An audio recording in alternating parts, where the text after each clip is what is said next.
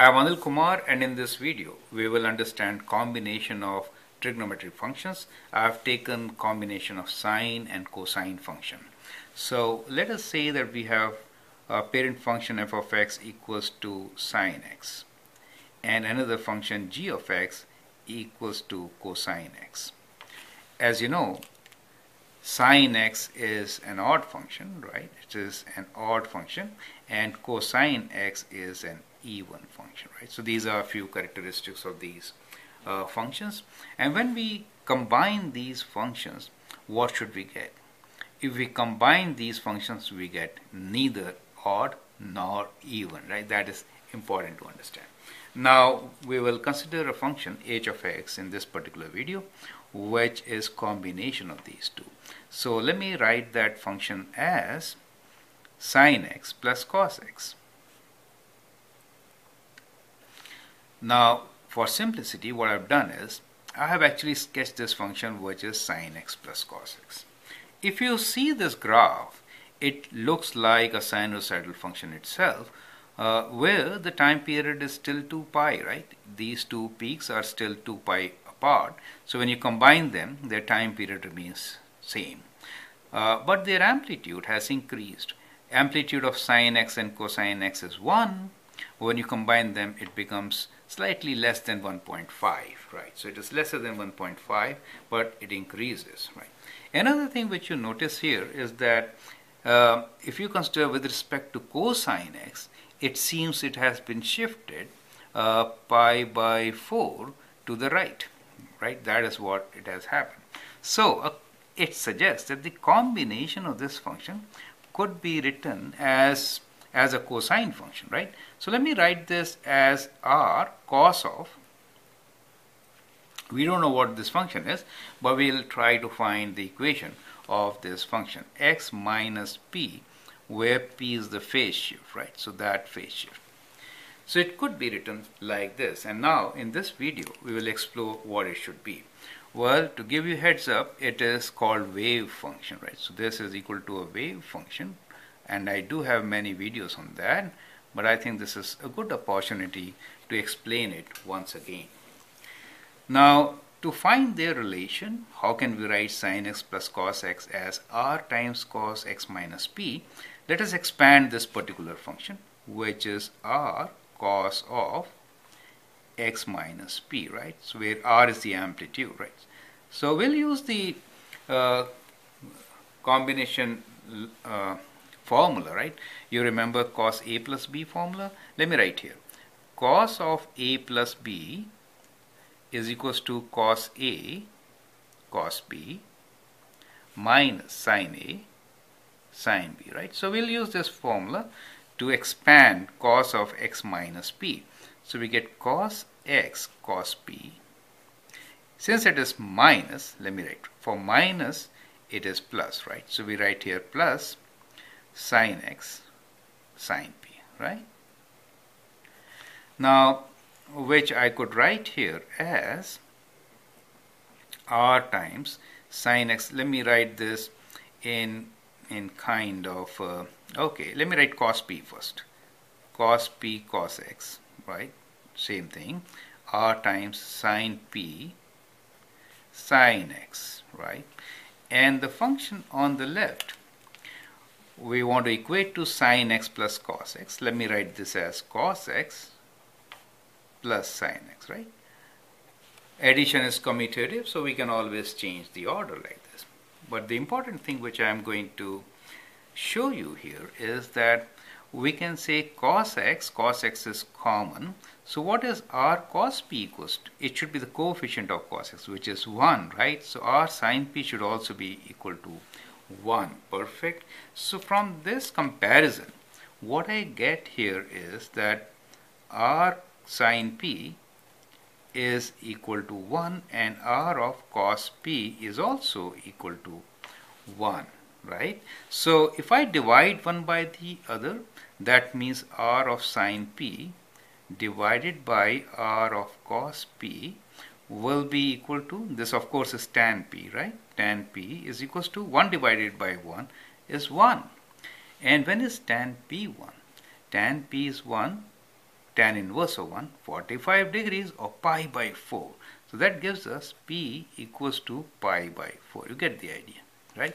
So we exactly calculated the phase shift, and which, as per my sketch, is indeed pi by 4, right? So we get P as pi by 4. Now what is the value of R? To find the value of R, what we can do is we can square them and add them. So if I square and add, what do I get? I get R square sine square P plus R square cos square P, which is R square is common, sine square P plus cos square P, and that is 1. So we get this as R square. And now, so R square sine square P is R square. And what is this equal to? This is equal to 1 plus 1, right? So the left side, this is the left side. Is that okay? Left side is R square plus sine square P, but the right side is 1 plus 1, right? So R square sine square P is 1, R square cos square P is 1. So this is 1, this is 1. So what we really get here is that R square is equal to R square is equals to 1. So let me rewrite here. So what we get here is R square is equals to 1 plus 1, right? Is 1 plus 1. So if I add R square sine square P, R square cos square P, I get 1 plus 1 on the right side, correct? So R square is 1 plus 1. This implies R equals to square root of 2. You get the idea, right? So I think there is slight confusion. Let me do this again. So this part, I'm doing it again here, okay? So what we did was, we do R square sine square P is equals to 1 square, right? R square cos square P is also equals to 1 square, or 1, right? So when we add them up, both of them, then what do we get? This is what I'm saying. So 1 plus 1 is 2, right? And R square sine square P plus R square sine square P is R square, correct? So that is how we get R equals to square root of 2. Do you get the idea?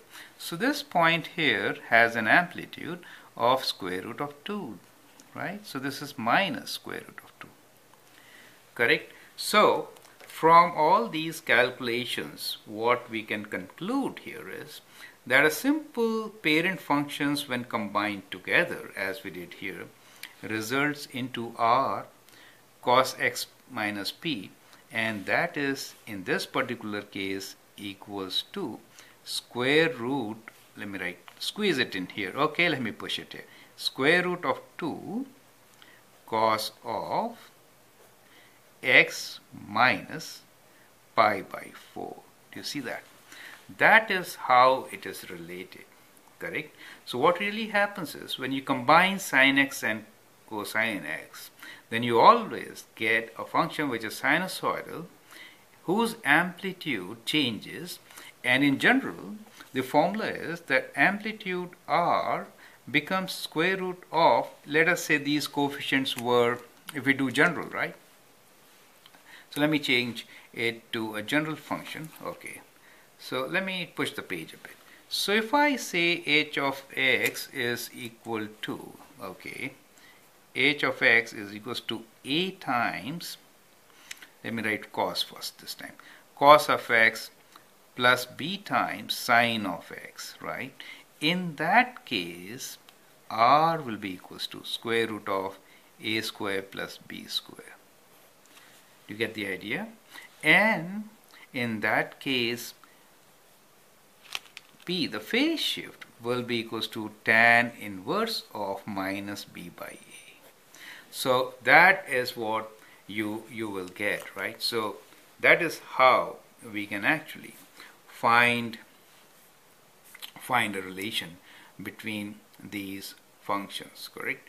So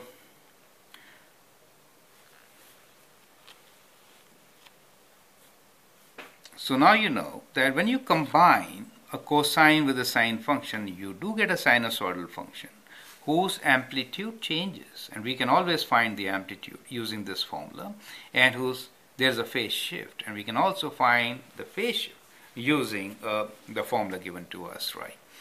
But in general, you can adopt the method which I use. Just those 3-4 lines will get you the result, perfect result. So always rely on these steps which I did rather than the formula. And we call this as a wave function. So it is a very important thing to know, and it will always help you in your test. I hope you learn a lot from here. I'm Anil Kumar. You can subscribe to my videos and learn a lot. Thank you and all the best.